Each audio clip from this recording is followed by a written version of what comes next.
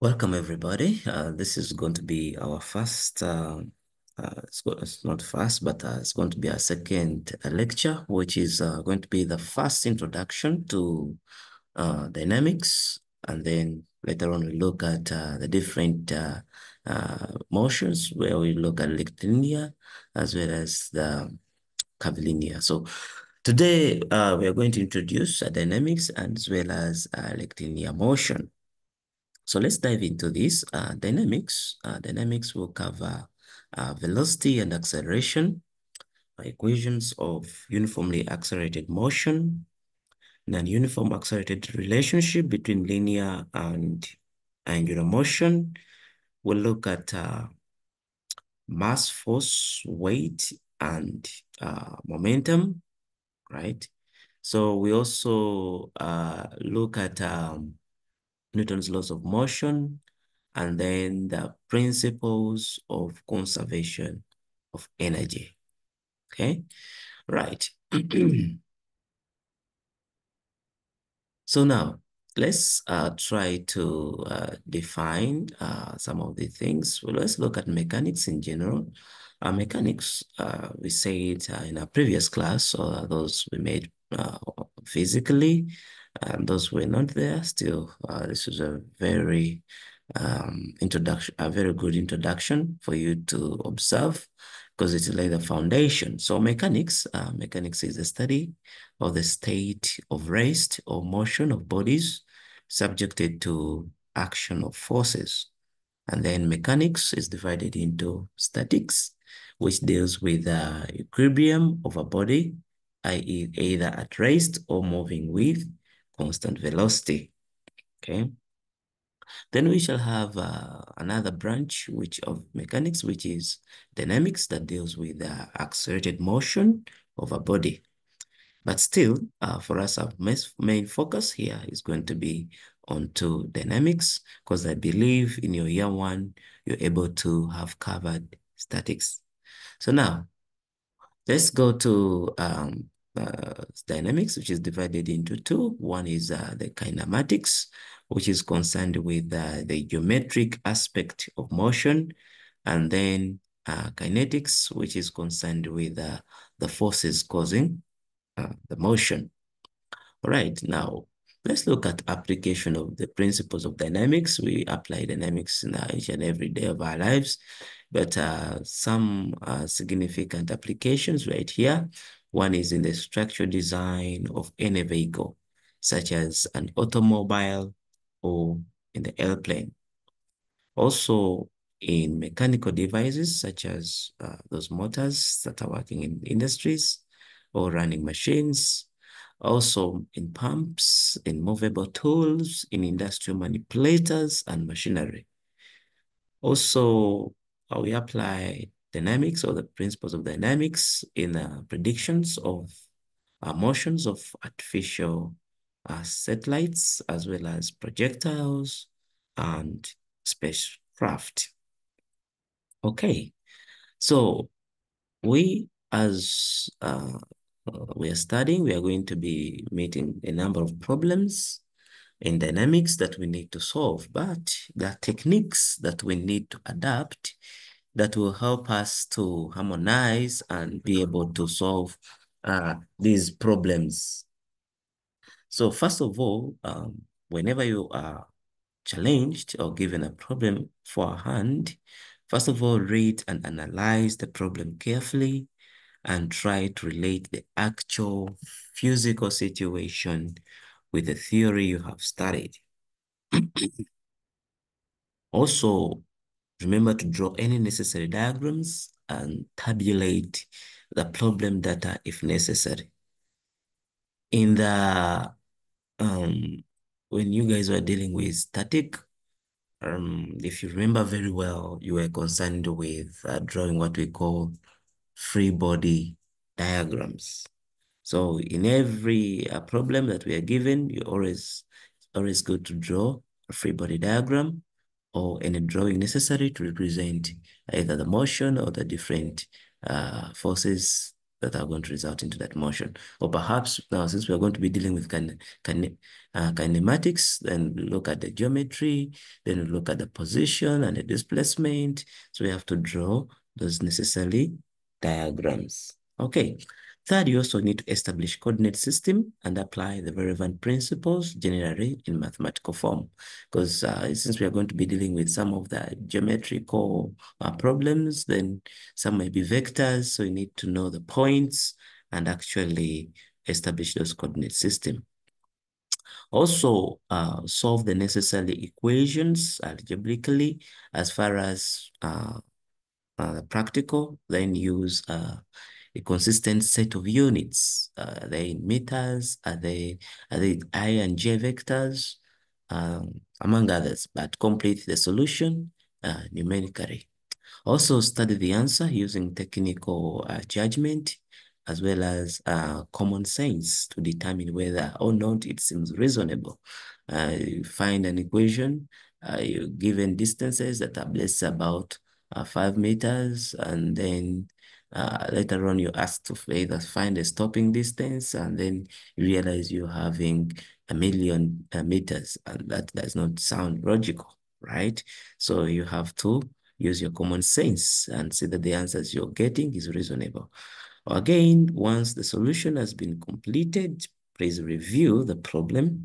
I know some people say now, what was that time? Because I am in an exam that is 3 hours, and when do I have to go back and review?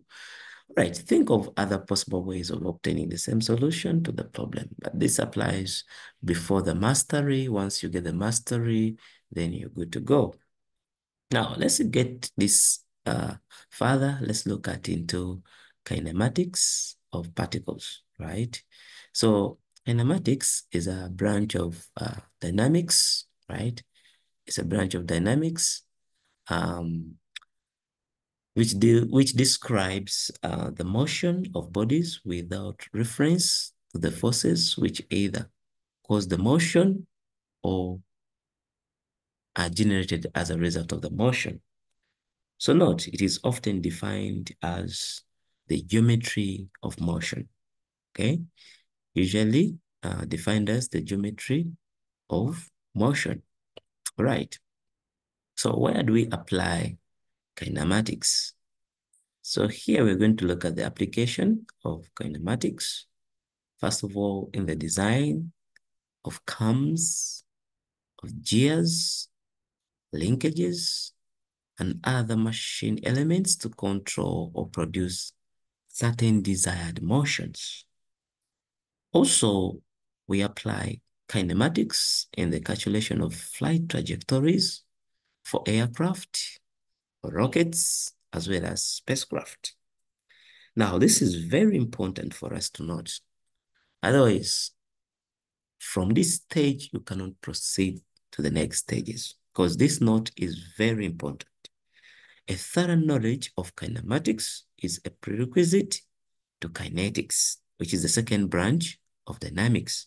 So which is the study of the relationship between motion and the corresponding forces which cause or accompany motion.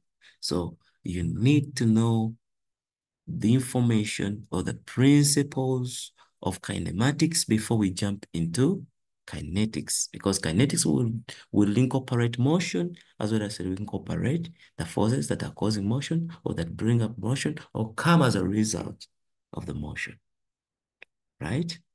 Okay, now let's start to look at the types of motions that are described in kinematics. Okay, so now here we are going to look at types of motion in kinematics of a particle. First of all, we have what we call the rectilinear. Here in rectilinear motion, the particle has position, the particle has velocity, as well as the particle has acceleration as it moves along a straight line. Then we have the second one. We have a second one, which is the curvilinear motion. So this one here, in this curvilinear motion, The particle has position here, right? It has velocity, okay? As well as it has acceleration. But the difference here that this particle moves along what we call a curved line, either in 2 or 3 dimensions, right? So that is the difference between rectilinear and then curvilinear. Okay, so now in this some of these photos, you can see now this is a train, kind of a bullet train, uh, describing a straight line along a railway path, right? So that kind of motion described by this train, a bullet train or electric train, is what we call rectilinear motion, right? Yes, as well as in our next here, you can see a plane trying to circumvent the skies, and you're trying to see, it's trying to form what we call curvilinear motion, because the path it's describing is not straight, but in form of a curve, and that is what we call curvilinear motion. Good. So now let's try to go further and talk about rectilinear motion.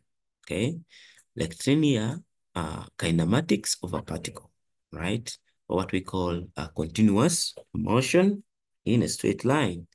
So there are things we need to note as we are going to study this. First of all, we need to know, what does the word rectilinear mean? Okay, because we know kinematics is describing motion without forces in play. That means we are talking about the geometry of the particle as it moves.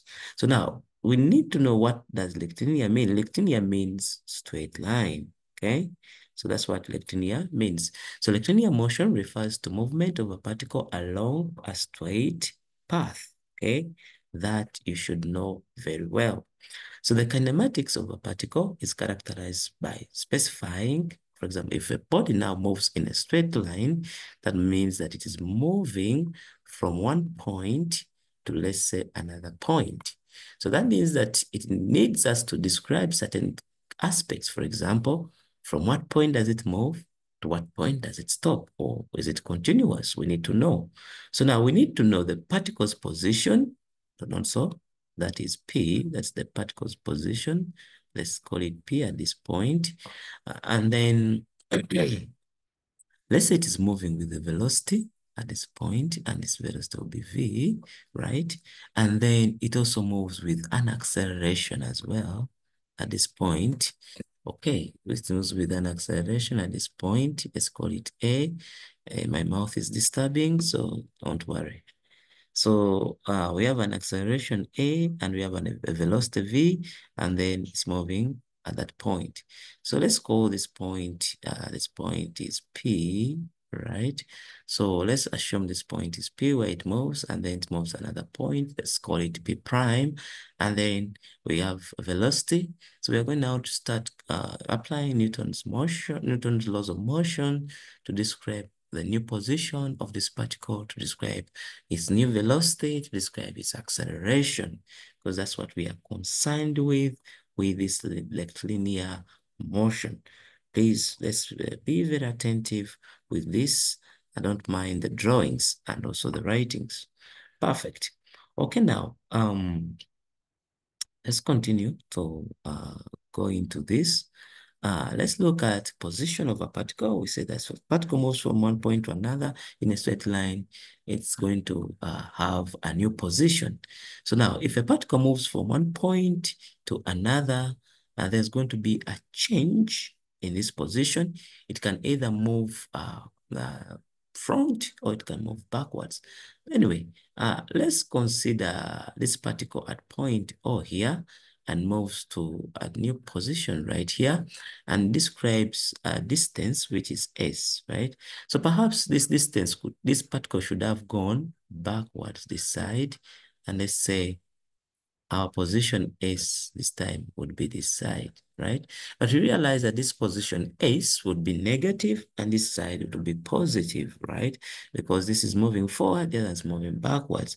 So the position of a particle is defined by a positive or a negative distance of a particle from a fixed origin on a straight line. So the position of a particle is what we have as S from the origin, right? We are going to later on realize that the change from this particle distance from point O to a new point is what we call displacement. Later on, this is something that we are going to learn and know, right? So let's look at displacement of a particle. Displacement of a particle, we usually show it as ds. So displacement of a particle refers to the change in particle's position. For example, if a particle moves from one point to another position. So then the displacement, let's say it moves from this origin to this point, and then moves from this point to this point, then this is what we call displacement, right? So the change S prime minus S is what we call the displacement. So then the displacement is the final position minus the initial position. Therefore, displacement is S prime minus S. So now displacement is a vector quantity, hence it has magnitude as well as direction, right? So I hope that is very clear. Okay. Now, let's still continue with the lecture. So now, let's look at velocity. I know all of us have studied velocity in our physics, so this is not a new term. So now velocity describes the change of displacement with respect to time. So now imagine a particle has moved from, or it's from one original position to a final position, but it has done this in a few of seconds or a few of minutes. So this change over time is what we now are going to bring in as velocity. I remember also those days you guys used to calculate speed. Those days used to call it speed, whereby speed was the change in distance over time, right? So now, if the particle moves through a displacement, right, during a time interval, which we call dt, then the average velocity, right, the average velocity of the particle during this time interval, which is average velocity right here, will be given by the change in displacement over a change in time, okay? So you need to know that, okay? So now, if we take smaller and smaller values of the change of dt, which is, this is also very small, right? The magnitude of ds, which is the small change in displacement, right? Becomes smaller and smaller also, because if you have a if you have a small number divided by a smaller number, right, so this becomes smaller and smaller, right? So consequently, the instantaneous velocity, right, that is velocity at any instant, or the instantaneous velocity, please mark these words. The instantaneous velocity is a vector which is defined as v, right? Which is the instantaneous velocity. Velocity at any instant will be given by the limit, right? The limit of ds or over dt as the small change in time tends to 0, right? So remember this in your pure mathematics, where we have our element as we changing from, we're moving from a small element to another as 1 tends to 0, then we have that quantity. So meaning that our ds dt will be changing, or will be getting to what we call ds dt, which is a change in displacement over the change in time. Therefore, v, which is velocity at any instant, will be given by ds dt, whereby ds we know is the change in displacement, and then dt is the change in distance. So this is the first derivative of displacement. This is the first derivative of displacement. That means that for us to get the displacement, we need to integrate from your simple mathematics. So that means that for us to get our ds, or we could see that our v, right, is dt, right, is the same as the s, right? So now for us to get displacement, that means that we need to integrate. We need to integrate right here, and then you're able to get your displacement, right? So that's for next maybe slides, which we are going to see later on. So now, you note here that instantaneous velocity means that the rate of change of position, right? The rate of change of position for a time interval, which is very small, is almost zero, okay? So it's almost zero. So you need to know that as that point, our V change as the limit here changes, the SDT changes, dt tend to zero, then we have our dv being equal to ds dt, right? And now, after knowing that, that means that we can now proceed to getting acceleration. And so, because now we know velocity as velocity, instantaneous velocity being equal to ds dt. Please, that is equation 1. You have to note it down. Now, let's look at acceleration of a particle. So provided that the velocity of the particle is known, at 2 points. And so let's take this point, right? So we have this point O, which was the origin, and the particle moved to this point, right? Whereby we know its velocity, which is v, and then it moves to another point, which is now this is point 2, goes to point 3, which is this point right here. So it means that it has moved again with another velocity, which is the v prime. So now, because there's a change of velocity and this particle has taken a time, which is dt right here, right? Change here dt, that means that if you have dt right here, that means that this particle has moved with a change in velocity, which is going to be v prime minus v over a given period of time. So now what we have here is what describes acceleration, as acceleration is the rate of change of velocity over a given interval of time. So now, provided the velocity of a particle is known at 2 points, the average acceleration of a particle during the time interval dt is defined as the average velocity right here, given as the change in velocity over the change in time, which is dv delta, okay, you guys call delta. So this is called delta v over delta t. But now as this delta changes to dv dt, that means that this is small and this is very small, but as we apply the limit, dt as tends to 0, then our average acceleration rate will tend to acceleration